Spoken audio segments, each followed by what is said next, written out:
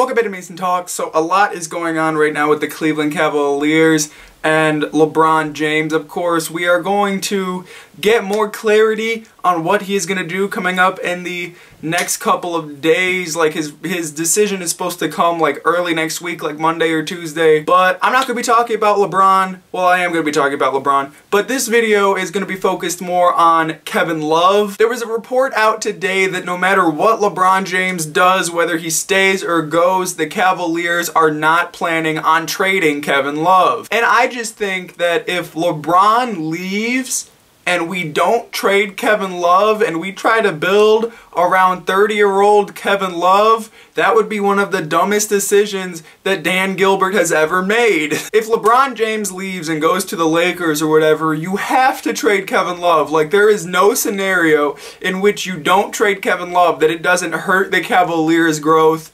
immensely. I think the two main reasons that you have to trade Kevin Love is, one, your first round pick right now is owned by the Atlanta Hawks with a top 10 protection. So if that pick doesn't end up being a top 10 pick, then we don't get it. So if the Cavaliers keep Kevin Love and that draft pick ends up being like the 12th pick, that's gonna hurt our rebuild a lot. Draft picks are important and you can't just waste them because you wanted to keep Kevin Love. Like, I mean, if LeBron leaves, we're not going to be a contender for a while, so there's no reason to keep Kevin Love. Like, it's going to hurt you more than it's going to help you. And then another reason why the Cavaliers would have to trade Kevin Love is because if LeBron leaves, you're going to be rebuilding and you need to work on developing players because that's really important in a rebuild.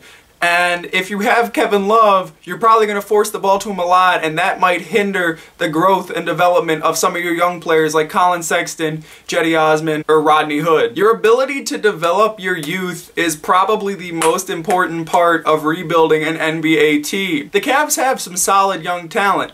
Jordan Clarkson's solid, Larry Nance Jr. is pretty good, I think Collin Sexton's going to be good, I think Cedi's going to have a good year, you got a sleeper pick in Billy Preston who I think is going to be good, and if you have Kevin Love and if you're forcing the ball to Kevin Love every offensive possession, you're not going to be, fully developing your players to the best of your ability. I don't know, I just think if LeBron leaves, there's no scenario where you shouldn't trade Kevin Love.